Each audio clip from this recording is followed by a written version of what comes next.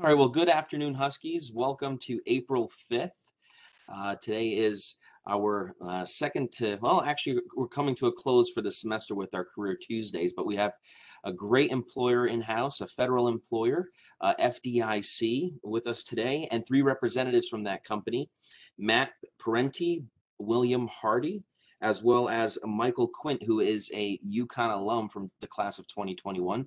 Welcome, Michael. Just to give a brief introduction of each of the folks we have here today, Matt Parenti is a graduate of Villanova. He majored in finance and minored in accounting and international business. Right out of college, Matt started his career with FDIC as a financial institution specialist and completed the formalized training program and became a commissioned financial institution examiner in 2014. And recently he accepted a new role, promotional opportunity in the Division of Complex Institutional Supervision and Resolution team. Welcome, Matt. It's great to have you here. In addition to that, we have William Hardy. William is or should go by Bill. Bill is a graduate of Canisius College from '91. It's been some time, Bill, with a Don't rub bachelor's it in in. that's right. With a bachelor's in finance, and Bill also has completed his MBA with the University of Massachusetts Eisenberg School of Management. Uh, Mr. Hardy started his career with FDIC also back in 1991 and has developed into a managerial role and currently oversees the on-site bank examination activity for banks headquartered in Connecticut, Western Massachusetts, and Vermont. Bill, thank you for joining us today. And last but certainly not least, our UConn alum, Michael Quint, who's a graduate of the class of 2021, majored as a degree in finance and a minor in communications. And Michael also has an interesting fact, was a co-lead manager of the Student Managed Fund, the SMF fund, at UConn his senior year, which I have to say, I think you guys managed around $1.5 million, if I'm not mistaken, for that fund. And I was currently with FDIC. He also was an intern with FDIC in the Financial Management Scholars Intern Program back in 2020. Gentlemen, welcome. Thank you so much for coming into the university today to provide us with insights about career opportunities with FDIC. Many students are always considering job opportunities many times in the corporate side, but also there's a big important aspect to the federal side of jobs. And we've definitely walked into our banks and retail banks and seen signs for FDIC, but we're always curious, what does FDIC do as far as a business? So I'd like to open up my first question to anyone here. Could you please tell me just a little bit more insight about FDIC, your business market, and what does your company do? Bill or Matt, if you'd want to jump in. Thanks, Mick. So the FDIC, as Mick kind of alluded to, we're an independent agency of the federal government. We were actually basically born out of the Great Depression in 1933, kind of in response to a lot of bank runs that were happening at the time. And people were unfortunately losing their life savings, retirement savings, rainy day funds, things like that. And it clearly had a broader impact on the economy as a whole. So one of the main goals of the FDIC is to promote basically financial stability and public confidence in the banking system to hopefully prevent anything like that from ever happening again. And so far, knock on wood, that has been the case. And I truly believe that it will happen in the future because the FDIC does such a good job at its mission. So essentially, as an independent agency of the federal government, that means while we are all federal employees, we are not actually like most federal agencies in that most federal agencies are funded by taxpayer dollars for salaries, benefits, and whatnot, and subject to the congressional appropriations process when it comes to budgeting.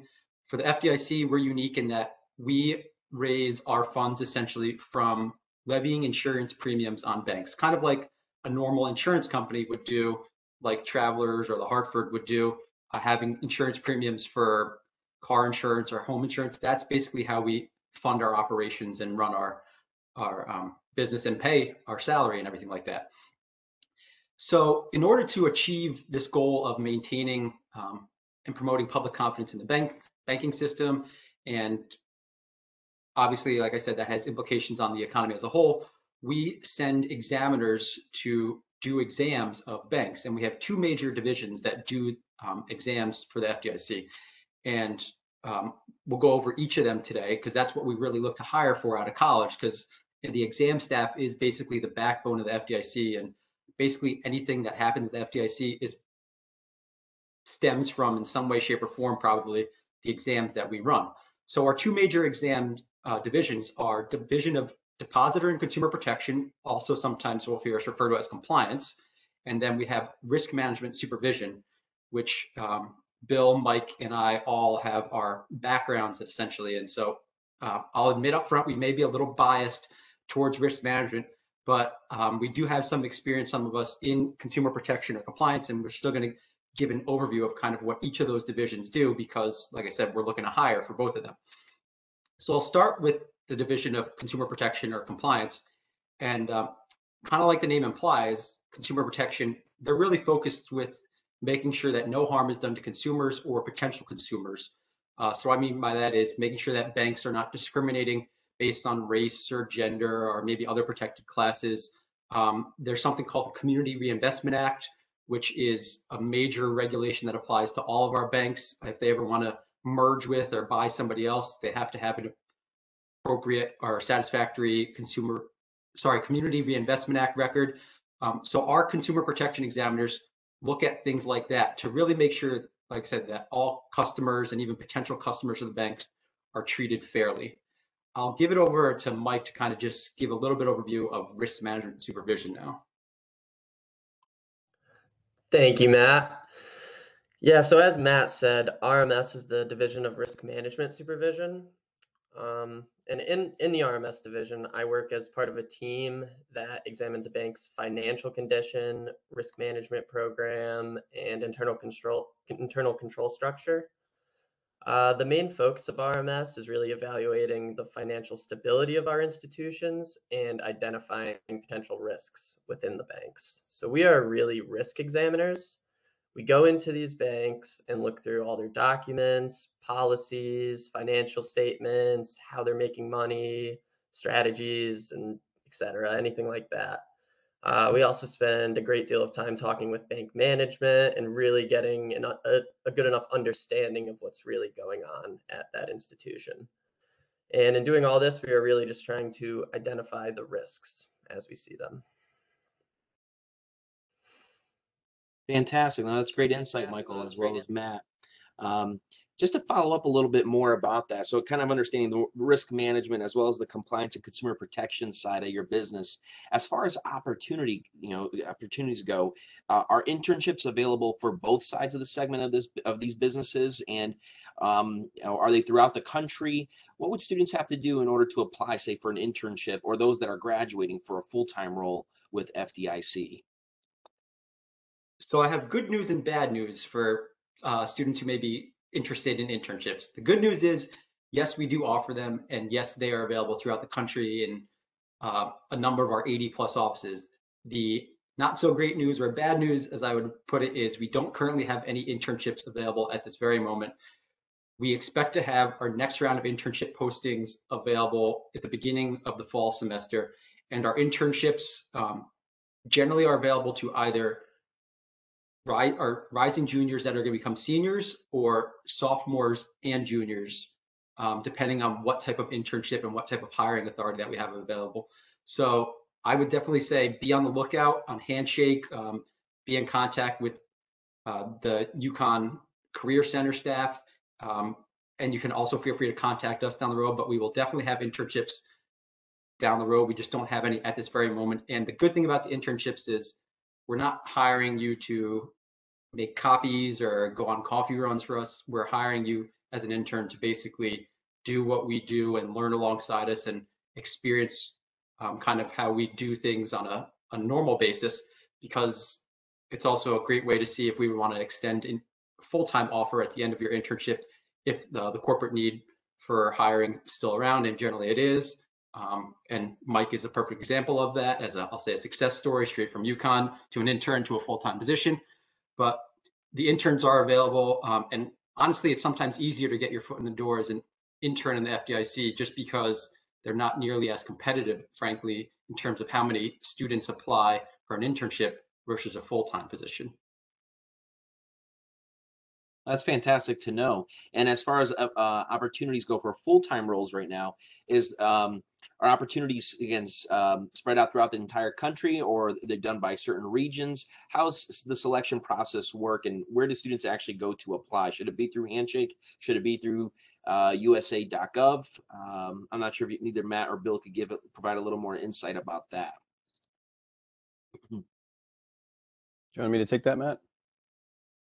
So yeah, all of our hiring does go through USA Jobs, but the interface is through Handshake. But you would not apply through Handshake. There'd be a link we would provide. It would take you out to usajobs.gov, and that's where all of our hiring is done through. And all of our offices use the same portal. So when postings go out, or job announcements as we call them, they go out throughout the country for any open locations, and people can apply for as many of those locations as they want. And then based on obviously the competitiveness of those, you get selected for an interview, and brought through that process.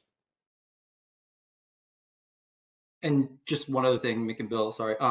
For our current full-time jobs, we do actually have those available. It's kind of timely with regards to this event because the application deadline for the current full-time postings is this Thursday, I believe. Whatever April 7th is, essentially, at 11:59 p.m. Eastern time. That's so Thursday. Yep, thanks. So it's very timely. Like I said, we do have 50 plus full-time positions we're looking to fill under both consumer protection and risk management combined. So I would encourage any interested students that would qualify to go out and look. Handshake, like Bill said, Handshake will lead you through to usajobs.gov, which is where we actually accept and review our applications that come in. Fantastic. And as far as the day-to-day for these roles, once a student goes through the interview process, an offer is actually made, and then they're in their position, what's that development process look like today? Are they mentored? Do they have someone that they're training with, like you said, alongside? Is it rotational based? What does that look like on a day-to-day basis? Not sure if Michael wants to provide his input here. Yeah, I can jump in here. So there's both a mentorship aspect and it is rotational. So I am a FIS, which is a financial institution specialist. That is my position. And it's really a training program. That's an opportunity to like actually work in banks and perform meaningful work to the examination. So I have my own coach who trains me individually, but it's also rotational in the sense that I work with a team of examiners on each bank exam, and this team may change, and the duties rotate. So different people might be training me on different aspects of the examination each time. But the training and development process as a whole, it's extremely hands-on and extremely beneficial. I have learned so much already, and I haven't even been here for a full year yet. But yeah, everyone I've worked with has been more than willing and enthusiastic to teach me anything I want to know and help train me and help me grow. So it's really been great.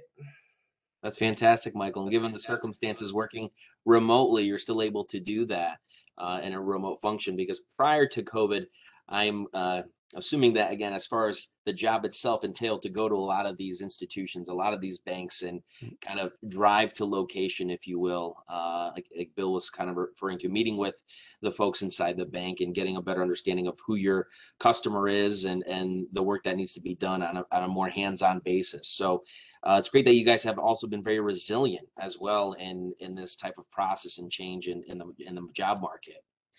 So that's fantastic. And I guess, looking more into the application process and, getting a potential call for an interview, what do you guys look for in a candidate to be successful when it comes to a Career Tuesday, a career fair like you went to, Bill? What makes candidates stand out to be successful in order to move on to the next step and actually land an interview with your team? What do you guys look for? Yeah, obviously we look for a great education like you would get at UConn. But beyond that, it's really looking for someone who has a really good broad business background, Any work experience is great, but it's not required. The biggest thing I could say is if somebody has good common sense and good analytical skills, that's what we're looking for, and somebody who's ready to learn. Because as Michael mentioned, his process is a very structured training program. It's an apprentice model that we use of training, where we bring people on and you'll learn by doing. So we're gonna show you how to do it. The second time you do it, we're gonna help you do it. The third time you're gonna do it, and then there's somebody to backstop you. So it's a learn by doing with formal classroom instruction in between. It's a 3 to 4 year training program that we put people into, that Michael's in the process of going through. So again, we're trying to make sure that drinking through that fire hose is manageable. So we just need people that can handle that. So we want well-rounded students, people that have demonstrated an ability to learn, and then beyond that, just people who are ready to go. Fantastic. Anything, Matt, that you'd like to add as well, or? Yeah, so Bill kind of alluded to it. Previous work experience is great if you have it, but it's not something that you need to know the ins and outs of banking in order to be successful at this position. So we don't necessarily hold it against you if you don't have a banking internship or haven't worked as a teller or something in the past, because the whole point of this 3.5 to 4 year training program is to teach you the ins and outs of banking, through what all operations, departments, lending, credit, deposit areas look like in a bank, things like that. So if you're willing to learn, that's great.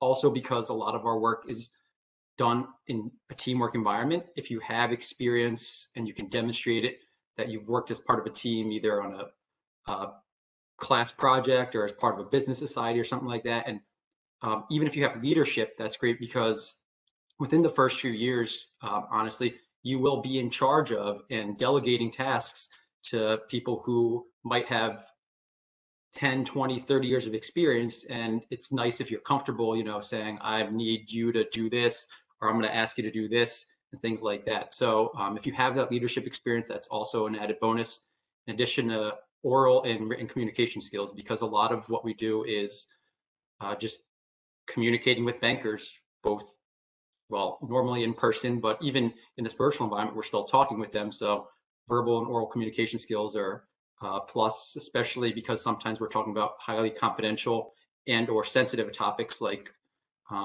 you need to assess if you're paying yourself too much or something like that. That's not something that pretty goes over all that well if you're talking to a banker. And then the written part is because eventually we relay our findings to bank management and the board of directors in a formal written report of exam, which is essentially a legal document at the end of the day, can be admissible in court to say this is all of our findings and what we expect bank management to do to fix it. So that's kind of why we look for these certain characteristics in students who want to apply, and history has shown us that they're the ones who are the most successful when it comes to a career at the FDIC. That's right, because the underlying basic requirements are just that you be a business major, have at least 6 semester hours of accounting, which is 2 classes, have at least a 2.95 cum and be a U.S. citizen. But as you mentioned, Mick, the ones that really set themselves apart are the ones that have demonstrated the ability to jump forward, work in teams, show initiative. So the ways they can do that through application or through the any kind of a career fair process where we get to meet them, that's where it's helpful. That's fantastic. Great insight. We always strive to tell students, gaining that additional experience outside of academics and working in groups and being part of clubs and organizations and giving back to the community, taking on a leadership component in the work that they do, being detail oriented, all these kind of things that you guys are alluding to, key skills that I think are important that students hear after they watch this video, that what employers and specifically FDIC looks for in those great outstanding candidates that really succeed during an interview process. Part of that interview, I know, is having that resume. And what's the inside scoop about having that federal resume and the big comparison necessarily of having a one-page resume? That's probably a big mislead as far as students knowing that, hey, a resume for the federal side is quite different than, say, just applying for another Fortune 500. Not sure if anyone wants to talk about that, Matt or Bill. Yeah, I'm happy to jump in. So yeah, absolutely. The difference between the two is in the private industry, that one pager is meant to catch that hiring manager's attention so that you get an interview. With the FDIC, we reference the fact that everything goes through FDIC.usajobs.gov, sorry. And the application that you fill out, you're going to fill out your experience both at college as well as any work experience you have or credentials you have with your profession, and that's what's going to get you the interview. It's really what shows up on paper. But then what the resume does for the federal government positions is it supports what's on the application. So if you don't have support for all of the answers in your application, then you're going to screen out. So for example, if you put, if a question revolves around oral communication, and you've been part of the Toastmasters Club and you've done presentations to people, groups of 300, but your resume has nothing on it about oral presentations, well, then during the process, they're going to screen that out, just assuming you didn't answer the question well. So the government resume is not meant to be contained to one page. So 2 to 3 pages for a typical college student is normal. Because again, the purpose is not to catch someone's attention, it's to support what's already been completed in the application. So, fantastic. Oh, sorry, Matt, go ahead, please. Oh, sorry, thanks, Vic. Adding on to what Bill said, so a lot of times what I recommend to applicants or interested students who want to apply is you literally go basically side by side with your resume and then the application questions that Bill was talking about. And if you go one by one of the application questions, and if you say, yes, I did this, take, for example, Bill's example of oral communication experience in history. If you say, yes, I did this, then you look to your resume and say, is it on here somewhere? If not, that's where you put in a few bullet points or something to speak to it. Because otherwise, just like Bill said, you're doing yourself a disservice and you're at risk of not getting credit for having done that in our HR and hiring manager's eyes. So the biggest takeaway, and it might be a shock for students when you always probably hear it drilled into you, one page for the federal government, not just the FDIC, but the federal government as a whole. I assure you that's not the process and not how it works. Absolutely. That's great insight, Matt and Bill. And I'm sure hopefully students are taking some of these additional notes about federal resumes. And it's a great thing, I think, just to even look over and review, federal resumes in general before you definitely apply on USA.gov. After the resume piece and having the interview process with FDIC, what does that actually look like? Is there going to be a phone screening? Do you have multiple rounds of interviews? And then what are the types of questions that students should expect? Are they behavioral, traditional? Not sure if Matt or Bill, you'd like to step in and kind of talk about the interview process with FDIC. I'll take the start on this one, and then Bill can fill in the gaps that I'm sure to miss. But essentially, after you've applied on usajobs.gov, your application is essentially scored with a certain number of points. And if you score high enough, you will be sent an email within a few weeks of the deadline to take what we call an automated writing assessment. And once you receive that email, you have, I believe, 3 days to take the automated writing assessment. I think it's either 20 or 25 minutes. And the reason we have that up front is because, like I was talking about before, written communication is a big deal for us. So we want to make sure that you can use proper grammar. Your written work is generally free of typos, spelling mistakes, things like that. If you then, it's either a pass or fail for the writing assessment. If you pass, you then get moved on to the next stage, where essentially your points from your application is scored and compared against everybody else who applied for a location that you wanted. So say you put New York City, you're scored against everybody else who wanted to work in and apply to New York City. And then if you're in the top handful, generally maybe 3 to 5, you may be told the FDIC would like to actually have you participate in an interview. So the hiring process has changed over the past few years, especially during COVID, when we're not meeting in person and everything. So as it currently stands, the interview is a virtual interview over Microsoft Teams or a similar virtual method or portal. And it's what we call a structured interview. So kind of like the resume for a federal government job is different than a private sector resume. A structured interview is probably unlike anything that students would have ever experienced, either interviewing for real or in a mock interview that's done or anything like that. And what I mean by that is the structured interview is designed to put everybody on the same footing. Everybody who applies to the position is asked the same number of questions in the same order. I promise your interviewers are not robots, but they will essentially act like robots in the interview. There will likely be no follow-up questions. There may be the opportunity for a simple clarifying question, but that's about it. But the main topic and focus of the structured interview is you. It's things like, tell me about a time where you might have done this or had this experience, and you want to back that up. So the best way to really prepare for a structured interview generally is to think about what you have done in the past and think of maybe examples that you can use for teamwork or analytical assignments or problems that you ran into when doing a project, things like that. So I promised I would probably forget some things, so I'll now let Bill take over and fill in what I may have missed or forgotten. The only thing I would add, Matt, is with regards to that last piece, think of examples. The structured interview questions are all based on soft skills.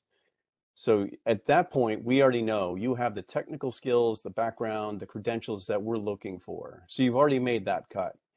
Now we're just trying to find people who are the best fit. So then the questions are going to revolve around the soft skills, like Matt said, teamwork and interpersonal and problem solving and all those challenges that you've worked through. And you can use, it's common to use examples from classroom, projects or from your college experience. Again, this is an entry-level position into the corporation.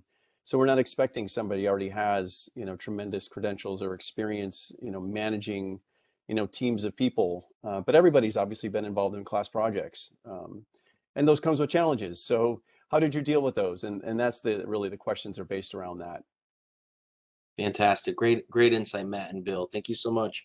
I guess I have another question, maybe even for Michael here. How would you describe the company culture at FDIC now being part of the team?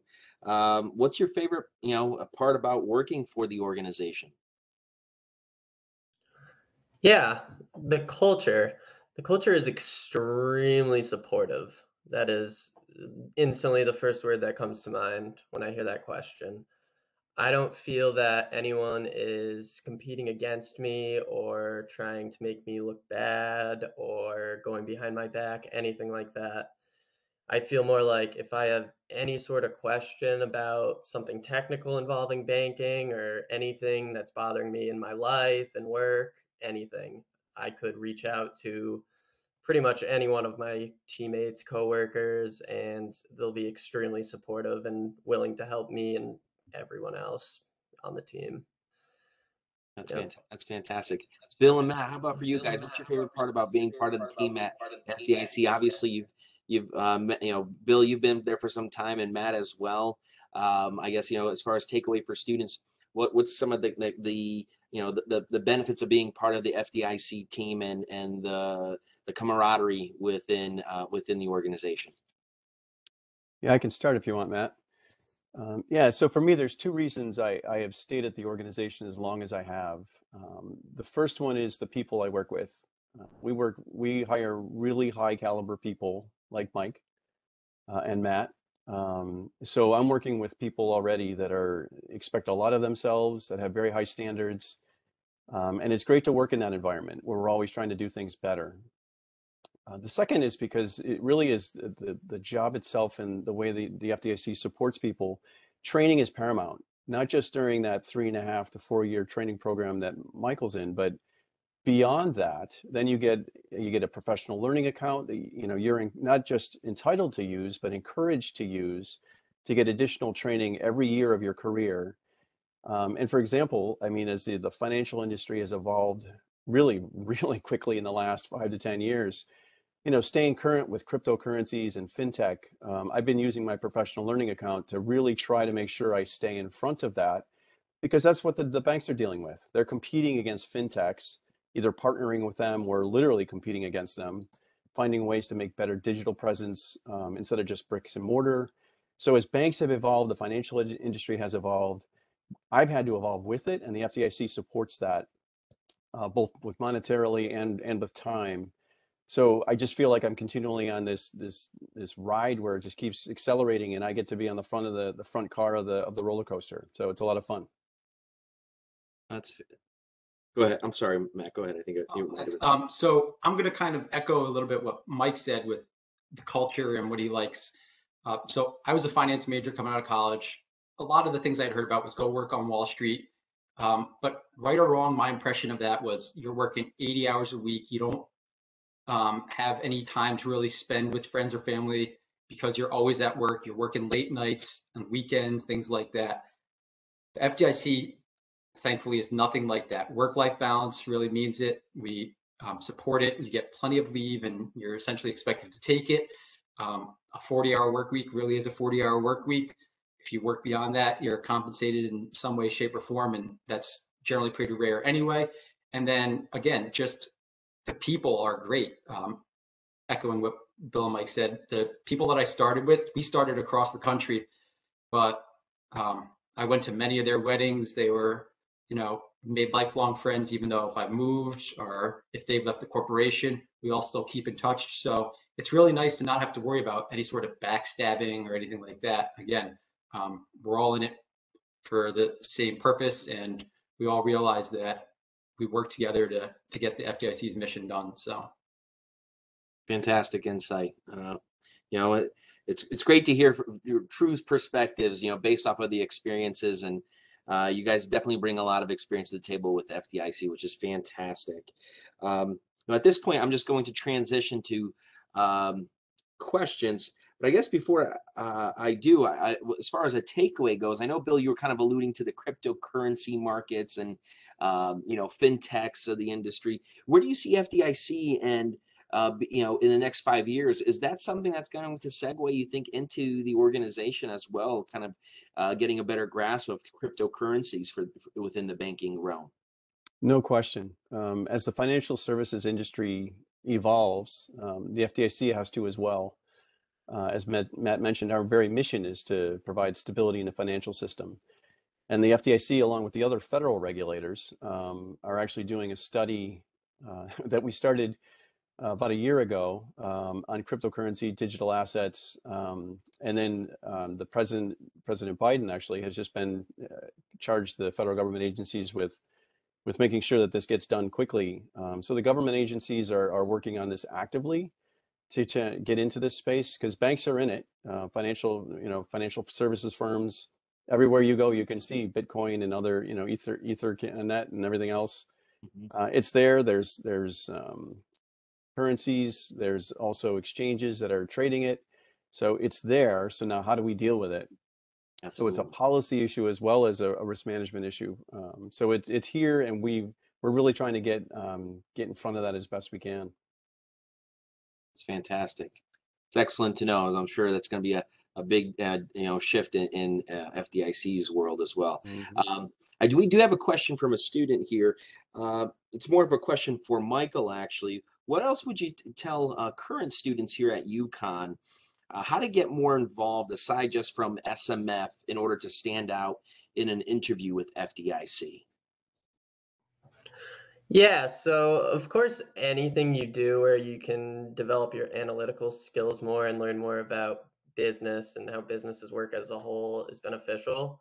But I would say more importantly, get yourself involved in things where you can really work as part of a team, develop those teamwork and leadership skills, as well as oral and written communication skills. Those are all really important for this job and the interview process. So for me, SMF was kind of perfect because it kind of wrapped up all those concepts into one thing. I was part of a team. I learned a ton about businesses. I had to present, all that.